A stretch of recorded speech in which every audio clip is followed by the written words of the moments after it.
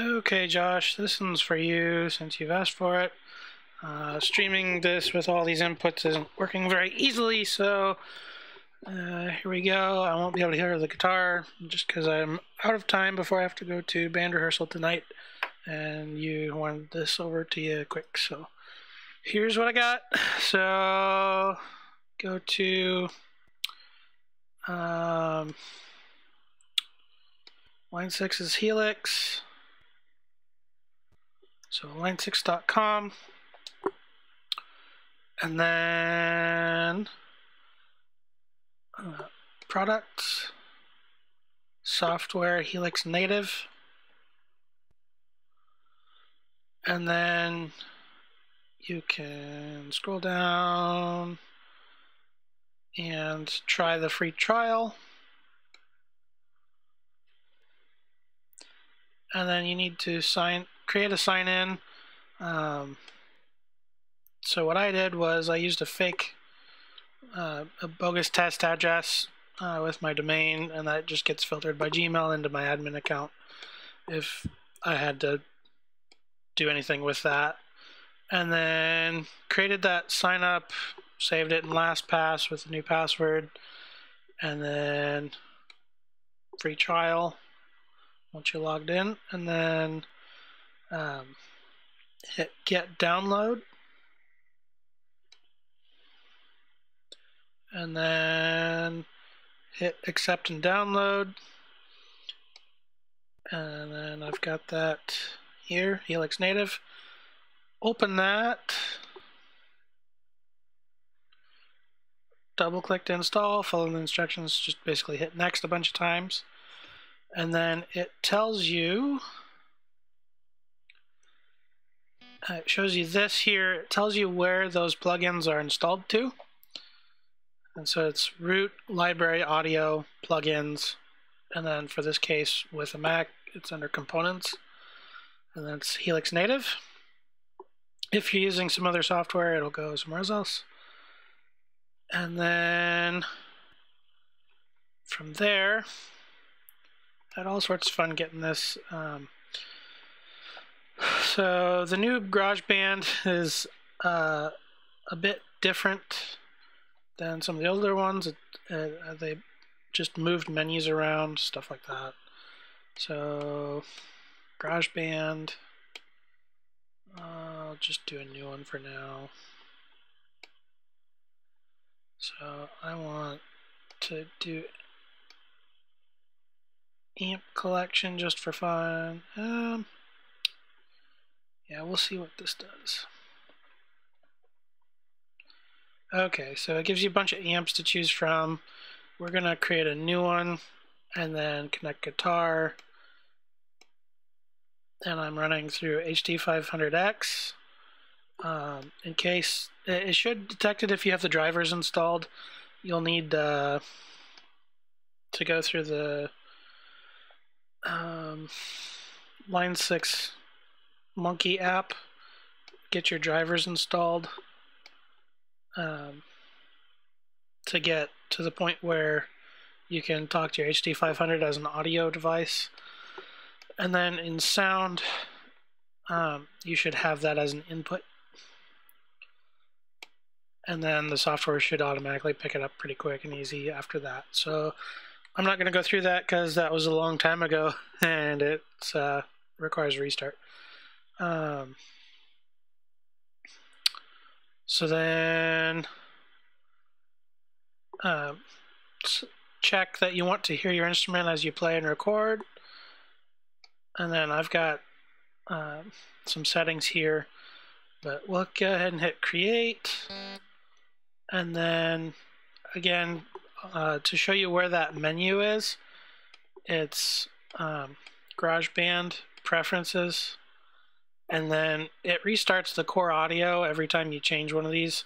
So for this recording for OBS Studio is being stupid on the Mac. It's not recording desktop. So this was what chewed up a lot of my time this afternoon. But I show you audio capture is a replacement for Soundflower in case you want to try this.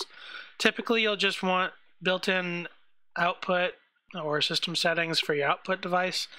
This here is why I can't hear what I'm doing, but whatevs.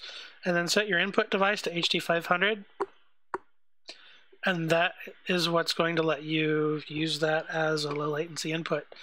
And then enable audio units should be left alone, should be checked. And then we should be able to go plus, connect guitar. I think we just did that. Maybe not. Okay, yep, here. Guitar one. So as I play my guitar, it is metering, and had I not rerouted my audio, I would be able to hear this naturally. So you should be able to hear this in the recording. So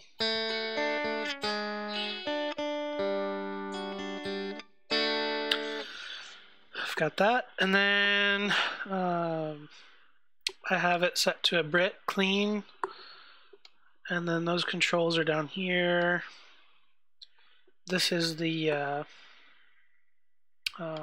so library shelf on the left, and then the smart controls is what lets you change these settings. So then here you have amp designer, so you can do all sorts of things, move the mic around, do different mic placements, change the microphone, change the amp. So right now I've got a British combo, British amp, British tuba 12, and then gain settings and effects settings. And then it's on. So you don't mess with this button, you actually hit this little X. And then in your amp settings, so under track, online you'll see hit this button and then hit the I for inspector. They got rid of that, so now it's track, and then under the plugins drop in. And this is what confused the crap out of me for quite a while. So I don't want these. These are really good, but we want the Helix one, and I couldn't figure out how to add it. And what happens is if you hover over these, you can power them on and off, change their settings, and it would bring up a settings window. But I didn't want that. I wanted to change it. So what you do is you hover over, hit this little menu, and then you can get to your audio units, line 6, Helix Native. And there it is. So then from here, I scrolled down, I went to Factory 2, and then scrolled way down to like a super clean.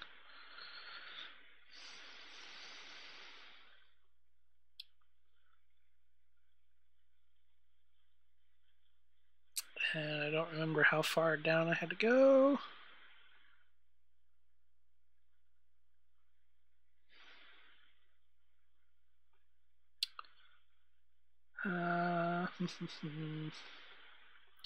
Anyways, I picked a super clean one off of this British amp, and then that was one way to get my guitar sounding pretty good. Oh, maybe it's this one, Cavernous Clean. So 2 clicks here, it loads up, and then you get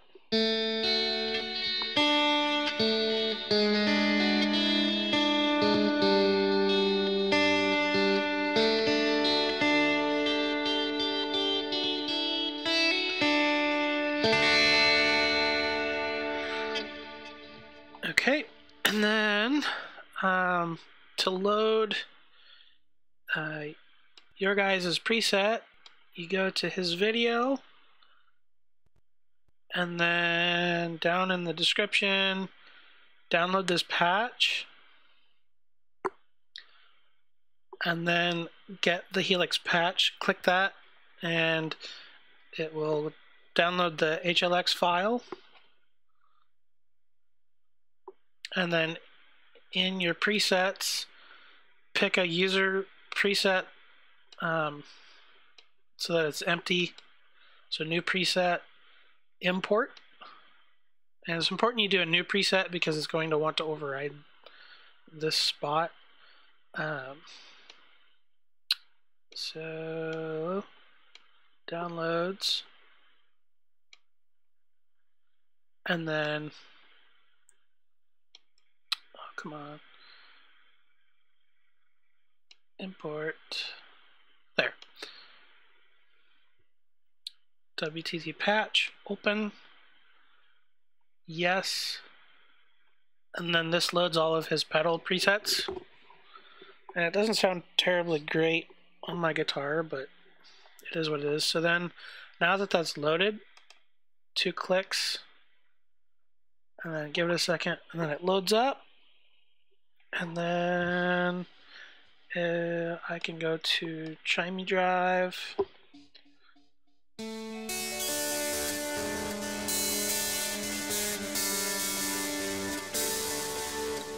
or I can go to Swell. And this one's pretty epic, and again, I don't know quite how it sounds right now. I'm about 5 out of 10 on my volume knob, 10 out of 10, and then my bright bridge pickup. So nothing except for volume has changed during this playthrough.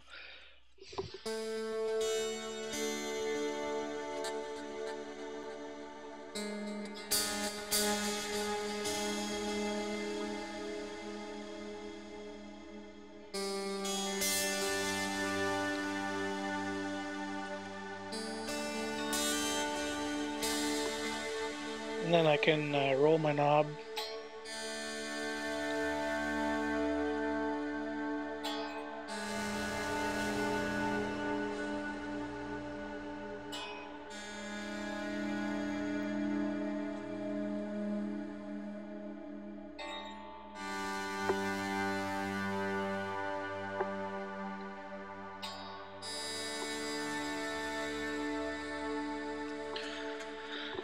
And that's how you get his patches pulled in. So it's this button to change between the set list snapshots. And that is how you get Helix all set up in GarageBand. And then if you want, you can turn off some of this other GarageBand stuff.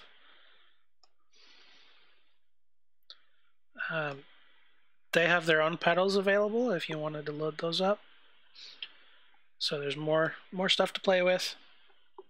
But to pull up the Helix, you push these EQ buttons here, and then you get into the pedal designer, and then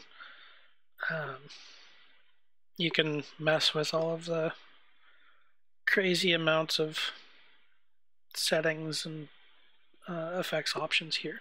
So that is how you do that on the Mac with an HD500 as your line input.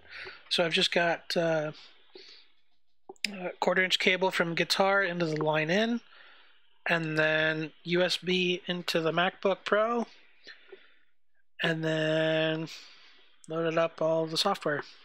That is how I did that. So there you go. Again, I was having a terrible time initially with how my guitar was sounding, and so I went over and switched up the GarageBand amplifier itself. What you can do as well is just create a new line-in audio capture instead, and that will bypass the guitar stuff. So here it's just audio, and then you do the same thing. There's a lot less stuff going on here, so turn off the masters. Go here, add audio unit, line 6, Helix Native.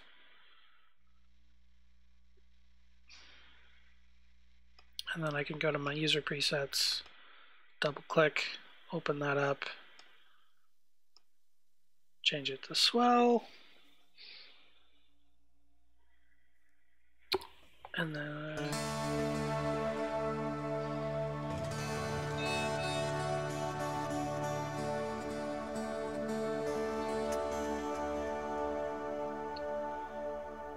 there you have that. And so that should be super cut back on the all the crazy plugin stuff that GarageBand tries to do. And then you can rearrange effects and move them around, add stuff.